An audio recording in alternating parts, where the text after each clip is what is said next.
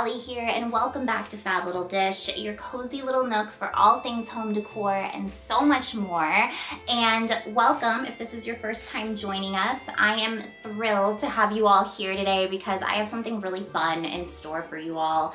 We are going to be going right to Paris and getting our berets on and getting 7 tips on how we can incorporate Parisian style easily into our own home decor. So that is why I am here to help you with today, and I'm really excited to do so because if you know my style, you know I am all about anything that is French influenced, English countryside, French cottage, Shabby Chic, Regency, all of that. It's just my heart and soul, and I really feel like in another life I must have lived in France or something because I just love it so much. And just the style, it just makes me, it transports me to somewhere else. And I think that's why I love it so much, just because it is like a story. I feel like I'm in a storybook.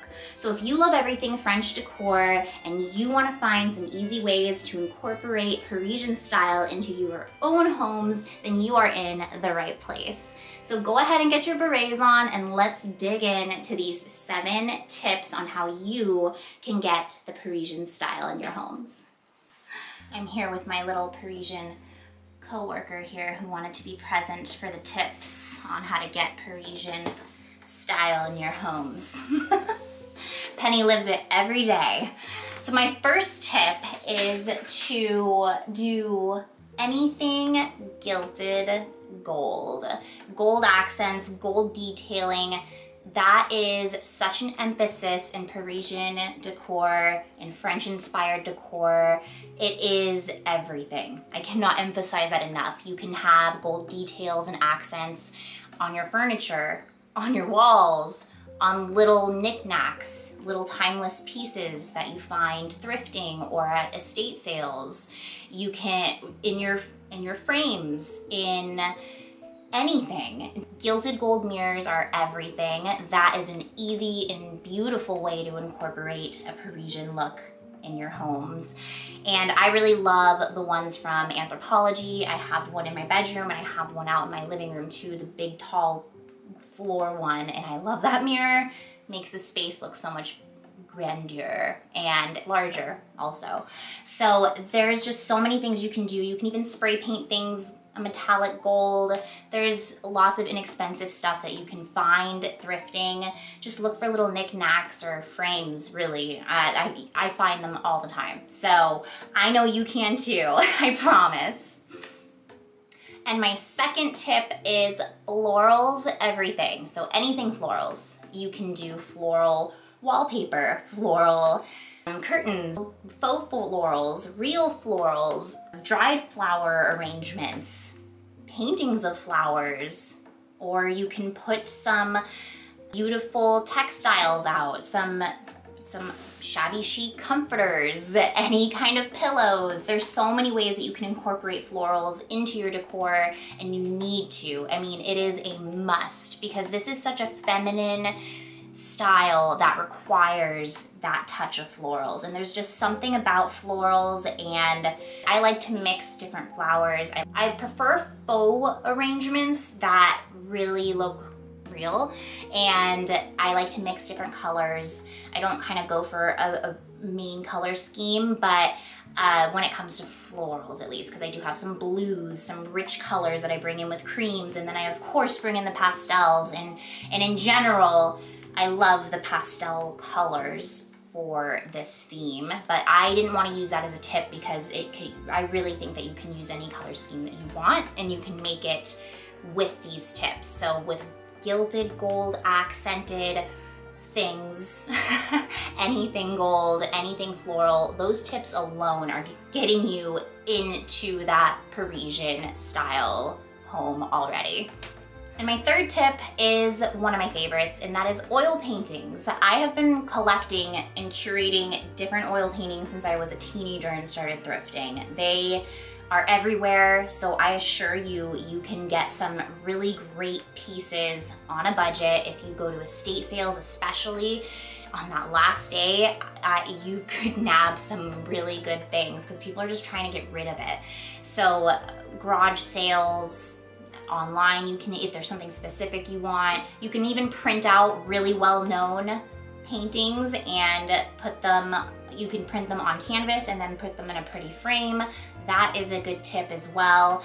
But you can, I prefer to do actual oil paintings and have as many of them as you can. And if you've seen my other decorate with me videos, especially my living room where I just have, they're everywhere. You know how much I love these. They just really create a timeless vintage touch and they really tell a story behind them as well.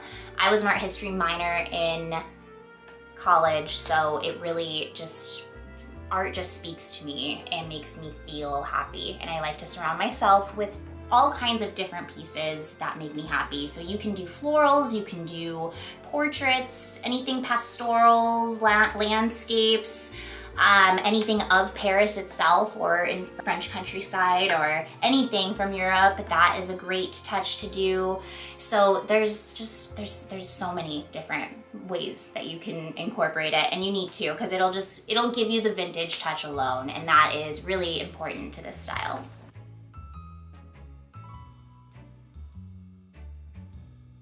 My fourth tip is any vintage furniture, but more specifically French provincial style furniture. So when I am hunting for any kind of specific pieces, I go on Facebook Marketplace or looking for estate sales, I will type in French provincial furniture and I will get a ton of different things that match exactly what I'm talking about. And I think my favorite piece is my lingerie chest, which is behind me. And I got that when I was living in Portland. I remember I drove pretty far for it because it was a good deal. I don't know if it was after the gas I spent, but it is what it is. And I repainted it because it was kind of trashed and just really gave it some love, and it's one of my favorite things in my room. And it's a really easy way to bring in color is by painting an old piece of furniture. So anything French provincial, anything that has that vintage, timeless elegance. Now, a lot of people too, myself included, are kind of incorporate modern pieces of furniture too. I have my vanity / desk over here, and it's pink from Anthropologie, and it's modern, but it just goes with the Parisian look. It really picks up on, because of that, because it's pastel pink and just how it looks with that mirror. I'm obsessed with it, and I think that anyone in France would probably agree, I would hope. Let me know if there's anyone that is watching this that disagrees. I just think that that is a Parisian look. So that is a great tip, and you can get that, again, cheap, or you can get it expensive, or you can just mix it up. So that's my next big tip. My fifth tip is embrace textures, patterns, fabrics, all kinds of different elements to really elevate the space. So you can incorporate that through having different linens. Linens are huge for French people. My grandma is French. I should have said that earlier on.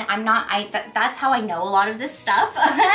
She has passed it to me and has told me these things, and it's just in my brain, and that's probably why I love French-inspired decor so much, because my grandma is so near and dear to my heart. But she really taught me that linens are such a passion for the French, and I have grown to develop just such a strong appreciation for the art of linens, I feel. And I mean, I have to fold them in a certain way when I'm around. I'm nervous to fold linens around my grandmother because it has to be done in a certain way and take your time and fold every crease, and it's an art, I will say, and it takes patience, but it also just taking care of them as well over time. And I think that is another fun find at estate sales, is when you find a beautiful linen closet or chest just full of all of these things that have been just cherished and handed down, maybe even.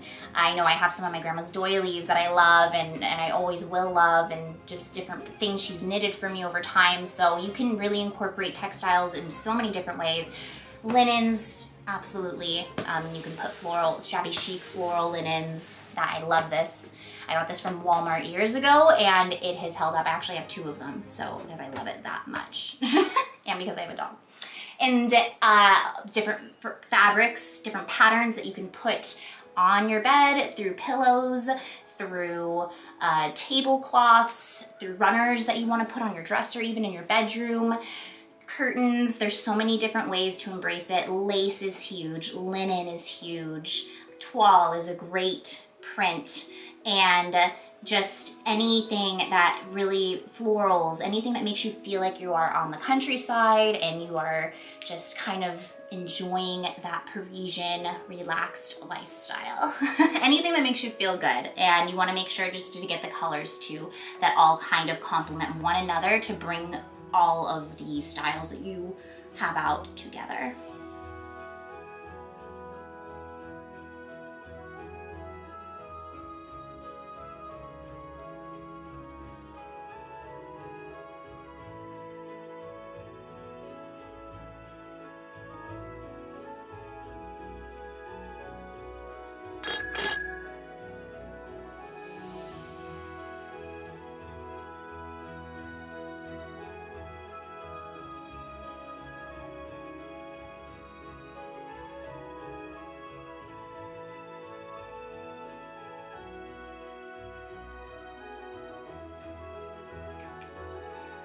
And my 6th tip is to find carefully curated vintage knickknacks. So you can get these anywhere, thrift stores, garage sales, things at your grandma's house, which I have a lot of, or estate sales. Estate sales are actually my favorite thing for this, because especially if you stumble across a china cabinet full of all of these different treasures that somebody felt worthy enough to display, that really tells me that these things hold meaning and stories and value. So it really, just anything timeless. This is where you can pull in your unique taste in things that you really like, and you can display them in little knickknack shelves or on the walls, on bookcases, and just kind of anywhere. But I would do it in a way that you aren't overwhelmed. And I know that this is a maximalist style, so don't be scared to hold back and get as many things as you want, but